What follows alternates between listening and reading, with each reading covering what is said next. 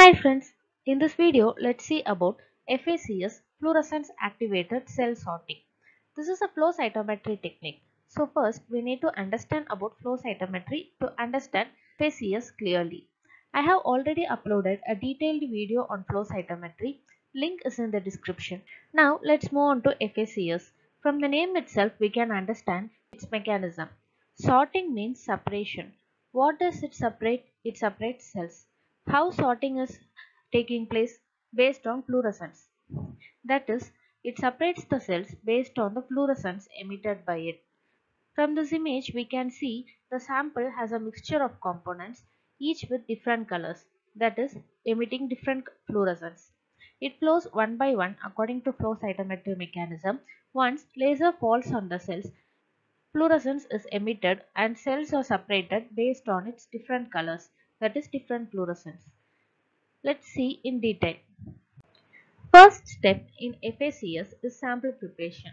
Unlike flow cytometry in which sample is directly used, here in FACS we are separating the cells based on fluorescence. So we need to prepare the sample. It is not necessary that all the cells emit fluorescence. So we will be adding fluorochrome to the cells which helps in emitting fluorescence. Another method is adding antibodies conjugated with fluorescent dyes which binds with specific antigens in the cells of our interest. Once laser falls on the cells, fluorescent materials gets excited and then it emits fluorescence. This is the sample preparation method. We should do the sample preparation because, for example, if I have two types of cells A and B, I want to separate them. I will select a fluorochrome which will bind only to A and won't bind with B. I will be selecting another different fluorochrome which binds only to B and not with A. Now what happens is that when we add this mixture to the FACS, A and B cells emits different fluorescence and it is recorded using detector and it will be separated. We will see in detail about this separation. The major mechanism of FACS is this separation. First few steps are similar to that of the flow cytometry. Cells will be moving one by one due to hydrodynamic focusing. When laser falls on the cells, the analysis takes place. That is, based on forward scattering, we can study the size of the cells, and based on side scattering, we can study the complexity of the cells. Here, a third parameter is included, that is fluorescence. As we have attached the fluorochrome to the cells, we will be also studying the different fluorescence that is emitted by different cells. Till now, it's more or less similar to that of the flow cytometry. Next few steps are new, which is used for the separation of cells. The details of the cells based on the scattering and fluorescence is recorded by the detector and is used for separation. After the cells pass through the lasers, cells moving in a flow due to hydrodynamic focusing reaches a stage called drop formation. There will be a vibration mechanism which makes the cells to get released in drop-wise manner. That is, cells are moving in the sheet fluid. These cells will be released in a drop-wise manner. One drop contains only one cell after being released in this stage. There will be an electric charging ring next to the drop formation. Before the drop enters the electric charging rings, the signals recorded by the detector will be used to provide specific charge to each type of cell.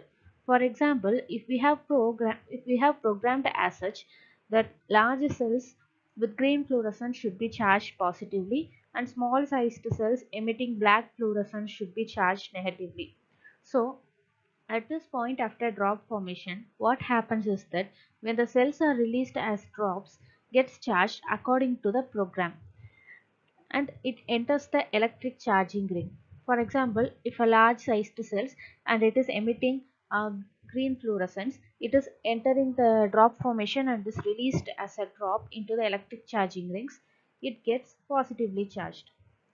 In the electric charging ring, there are two electrodes as deflector plates as shown in the image. One will be positively charged and another will be negatively charged. So, when the charged cells passes through these deflector plates, positively charged cells gets attracted by the negative deflector plates and are collected in a container. Whereas a negatively charged cells by attraction to the positive deflector plates. This is collected in another different container. So thus molecules are separated based on size and fluorescence emitted. Simply we can say that a mixture of cell passes one by one due to hydrodynamic focusing. It is analyzed based on the scattering and fluorescence properties. This data is recorded by the detector. The cells passes down and due to vibration mechanism, the cells are released in a dropwise manner. Based on its scattering and fluorescent properties, different cells gets charged differently. This can be programmed. Then it enters the electric charging ring, which deflector plates attract oppositely charged cells and collect it separately. This is the mechanism of FACS.